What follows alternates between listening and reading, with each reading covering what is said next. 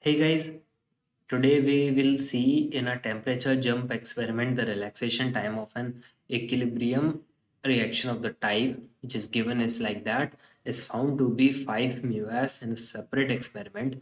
The equilibrium constant for the reaction is found to be 5x 10 raised to the power negative 4. Calculate the values of rate constants for the forward and backward reactions.